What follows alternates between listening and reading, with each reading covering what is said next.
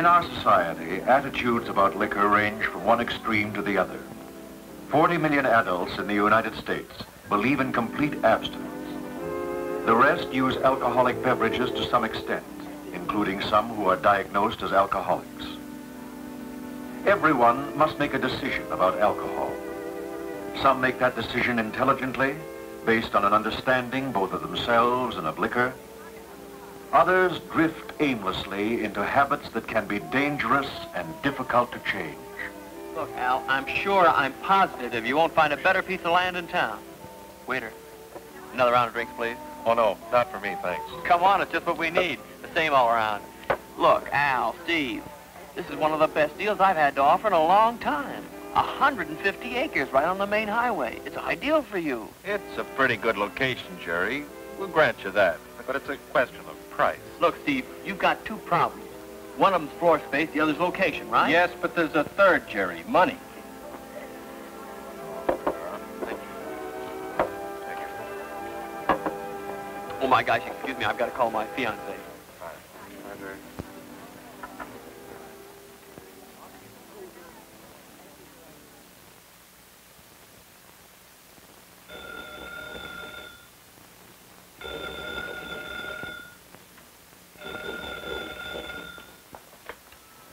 Jerry? Oh, Debbie's expecting us around 7. Well, how soon can you get here? Well, where are you now? No, it's just that we're going to have cocktails there and... No, dear. Yes, I realize it's business. It's just that Frank and Debbie are such good friends and... Frankly, I was embarrassed the last time. No, dear, I'm not nagging. Yes. All right, I'll wait for you. All right. Jerry doesn't mean to do things like that, but he does them just the same. What did you say, dear? I said, Jerry doesn't mean to do things like that, but he does them just the same. Certainly ruined that last party. Jerry's an awfully nice guy when he doesn't drink too much. And he loves Julie very much. In a way, I hope they get married, but sometimes I wonder. Maybe marriage is what he needs. Julie set any date yet? Not yet. Oh, you? No, thanks. I'll wait for the others. I won't. Today was really rough at the office. They should be here soon. I think we ought to be at the dinner by 9, don't you? Okay. It's nice Rudy and Dolores can make it tonight. They hardly ever get out anymore. Boy, the hours he puts in. I'm sure glad I'm not starting a career in law. Well, I've never heard Dolores complain. She's being an awfully good sport. And the way Rudy's going, they'll soon be making a mint of money. I wish I could say that about us. You've all come a long way since college. Mm-hmm. Yes, George is doing pretty well, too. Of course, Doug doesn't have to work. Oh, now, that's not fair. Oh, I'm not criticizing. I think it's great marrying the boss's daughter. I'd have done the same thing, only you got to me first. Oh, now, don't bust me up. They'll be here in a minute. Oh, it's a little after 7 now. I've got things I have to do.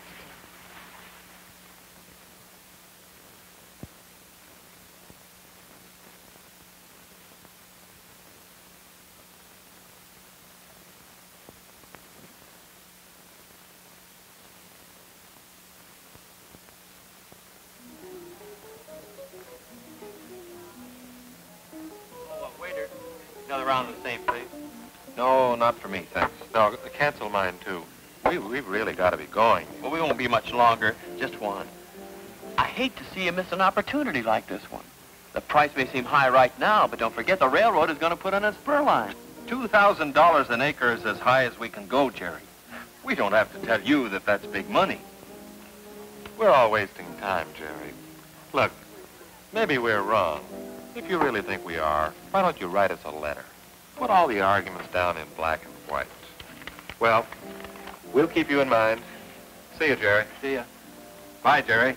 Take it easy. Yeah, hope you change your mind. I'll write that letter first thing in the morning.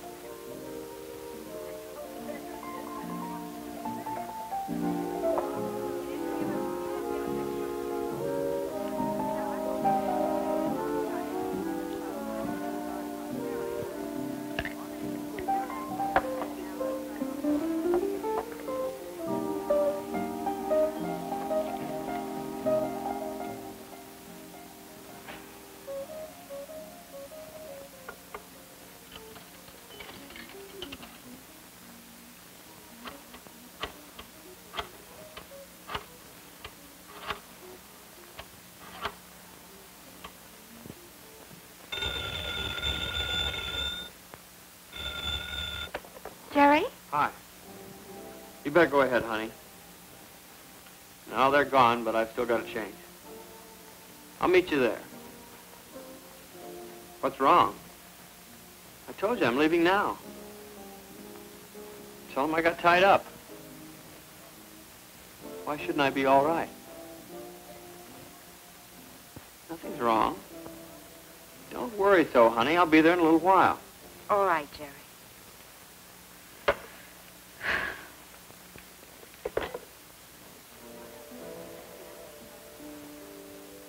Waiter, another drink at my table.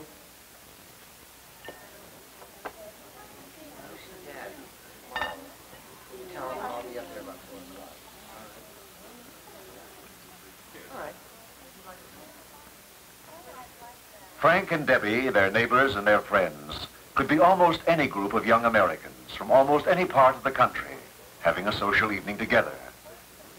For people like them, alcohol often plays a part in relaxation and recreation. Why do people drink or not drink? Do they always know? How important is it for us to know our reasons? What happened? Aren't Jerry and Julie coming? Oh, they'll be along in a minute. I can't imagine Jerry missing a cocktail party if he can help it. He certainly enjoyed the last one. Oh, come on, Helen. Don't be so hard on him. Everyone can slip up once in a while. Seems to be happening more than once in a while. Well, in his business, you have to entertain. I can see where someone who does a lot of selling might drink more than we do. Frank, what has selling or entertaining got to do with it? Jerry wasn't entertaining clients before our last party, was he? He may think he has to drink that much for business reasons, but I doubt it. Oh, he's been like this ever since his big deal fell through. Well, it's the same story. Remember when he was bounced off the football team? What happened? He got benched for a couple of games. He lost some of his timing, that's all. Oh, well, it can happen to any good player, and he was a good quarterback. He'd have come back better than ever. But when he was benched for the big game against Western, well, it was just too much for him. What'd he do? Went out and got plastered. Someone saw him in town. That was the end of his football career. And he hasn't changed a bit. Now, a lot of people have disappointments, but Jerry thinks he can drink his way. Now, that business of entertaining is just an excuse. Well, everyone's different. When I get home from work, I find a drink before dinner helps me relax. Now, maybe that is an excuse, but I'm very happy with the result. Hey, Doug, you care for one of my special relaxers, huh? You bet. Believe I will. You know, I don't know what we're making so much of a fuss about. I mean, as far as drinking is concerned, Frank, I don't see anything wrong with liquor. Not the way we drink, at any rate. I'm only sorry the stuff costs a darn much. I like having a good time, and drinking makes you, have more fun. Yeah, we sure managed to have some good times together. But Rudy is the one who amazes me. He never drinks, yet he seems to enjoy himself as much as anyone else. Say, did you ever touch the stuff, Rudy? Yeah, I tried, but somehow I just don't like it. I was exposed to liquor when I was young. My folks always had it around. A lot of my friends drank in college. It doesn't bother me to be around people who do drink. After all, I married a very nice drinker. And you know what amazes me is that Rudy can make just about the best martinis I know of. Well, and that's no reflection on yours, Frank. No offense taken, ma'am. Speaking of second best martinis, how about another? Well, I'd love one. Thank you, darling. I'd go along with Doug on this business of drinking. Rudy spends so much time on those law books that we don't get out very often, and when we do, well, I like to make the most of it. A couple of drinks will put me in a party mood fast. Me too. More than a couple of drinks will put me out of a party mood fast. Up to that point, I'm fine. I feel like $1,000,000. But beyond it, I begin to feel pretty lousy. And what does it do to me the next day? I think that many people take a drink only because others do. It seems to be the custom, so they join in, just to be sociable. I guess I'm one of those people. I drink because Frank does. What, honey? Well, have you ever seen me take a drink without you? No, I guess I haven't. Well, have you ever seen Frank not take a drink? Come on now, that's not fair. I'll get it. Hey, can I get you something, George? Not for me, thanks. I've had my quota. Julie. Hi, Debbie. Oh, don't you look nice. Thank you. That's a pretty dress you've got on. Oh, thank you. Jerry got tied up with some people at the office. He went home to change. He'll be along soon. Oh, I'm mending the linen. Well, now, don't worry about it, dear, because we still have time before we have to leave for dinner. Huh? Hi, Dad. Hi, Julie. Where's the boy? I'm sorry I'm late. Jerry got tied up with some people at the office. You better be along soon. Well, what do you have? Manhattan? Martini? Manhattan. How about it? Anyone want a refill? The reasons some people give for their drinking may be realistic ones, easy to say and easy to believe. Are there other reasons, too? Reasons more deeply associated with a person's feelings about himself and his relations with others? Let's look more closely at Doug.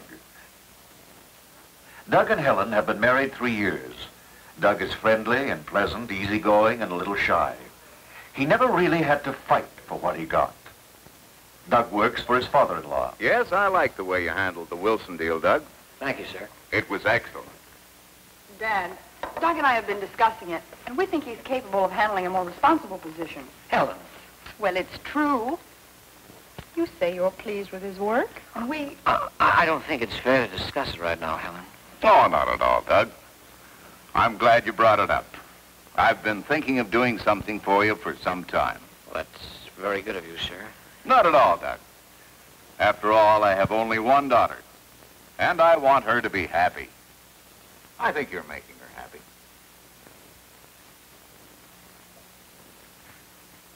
We haven't told you the good news yet. Tell them, dear.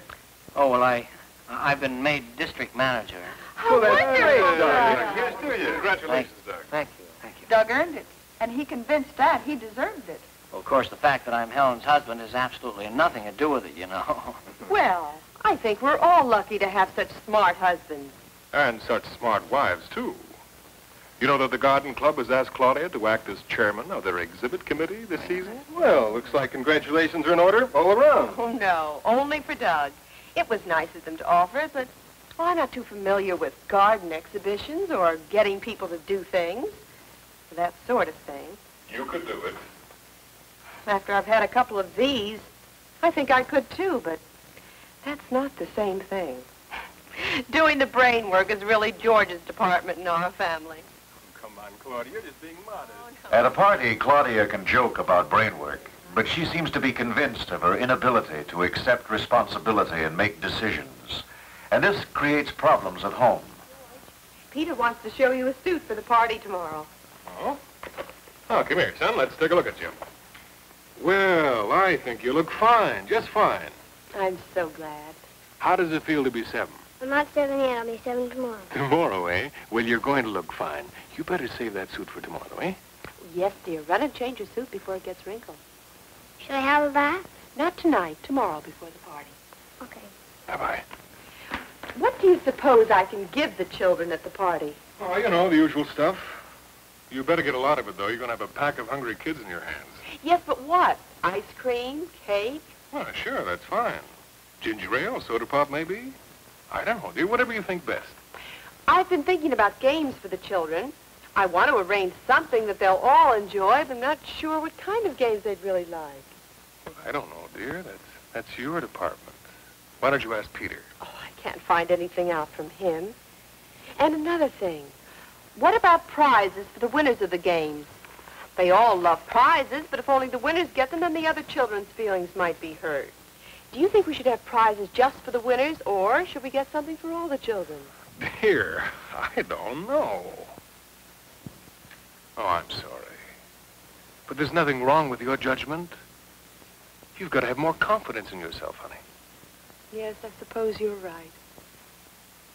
Claudia and Doug, like all of us, have minor disappointments and failings.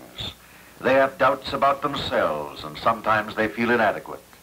But alcohol seems to change these characteristics. We're going to have to expand our entire advertising campaign, especially out in the West. I know that the business potential is there.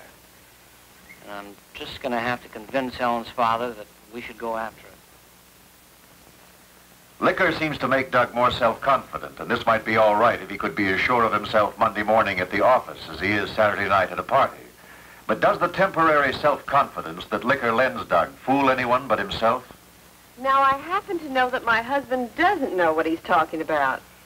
You see, George, you can't... Claudia said she liked to drink so that she could have fun. But if she needs liquor to make her forget her insecurity and let her have fun, is this a constructive approach to her problem? Could it prove harmful? What time we do at dinner? Around 9. Honestly, Debbie, I'm sorry. I can't figure out what's keeping him. Now, don't worry. Debbie, sometimes I get so mixed up about that guy, I don't know what to do.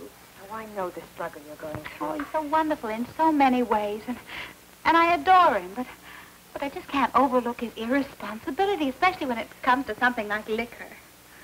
Oh, sometimes I think it's foolish to let it bother me, especially when there's so much else to appreciate about him. And I know he's no drunk or anything like that. But then we have another incident like last Saturday night, and I'll get it.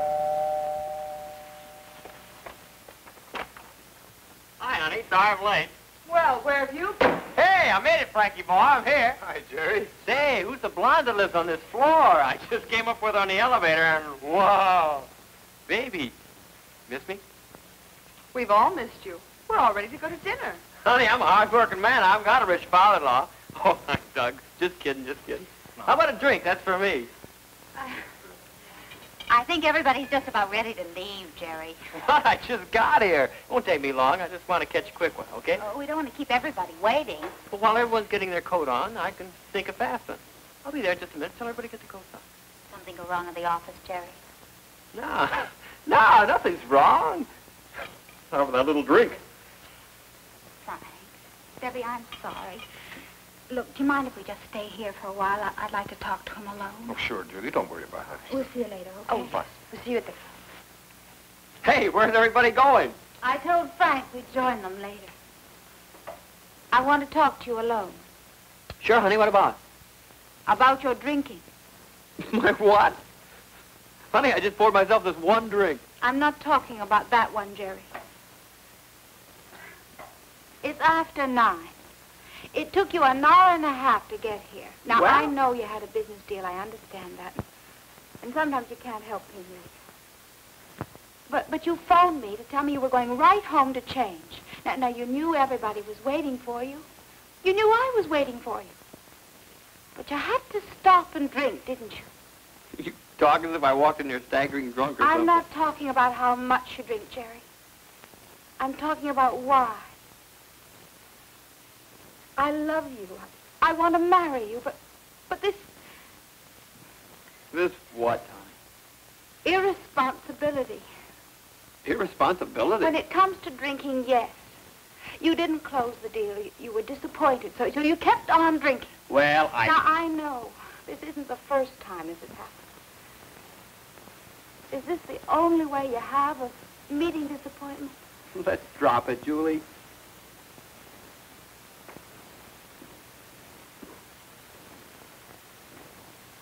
I can't drop it, Jerry.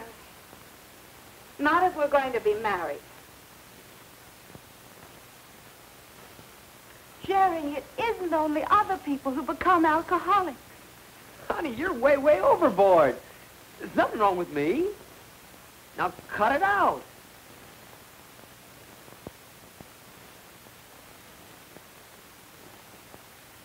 You're making a mountain out of nothing. Are Julie's feelings of concern justified, or is she making a mountain out of nothing? Is it Jerry's drinking that bothers Julie, or is she really worried about his character and personality? And what about the others? The only thing that you can safely say about everybody is that they're different. No one reason explains drinking. Does Doug drink to gain self-confidence? Is there anything wrong with this? Can Claudia's insecurity be the cause of her drinking? What can she do about this if it is? What about the person who drinks to go along with the crowd? At what point do you stop drinking with the crowd and start considering your own need and limitations? Frank feels that a drink or two after work helps him to relax. How far can the need to relax justify drinking? Even though Rudy doesn't drink at all, his attitude towards liquor seems to work quite well for him and for Dolores, his wife. Does his abstinence mean that he has less problems than other people? People drink the way they do because of what they are or what they want to be. Many drift aimlessly into drinking without ever understanding their reasons. When people drink without understanding why, they take a chance on giving liquor the upper hand. Will you be one of them?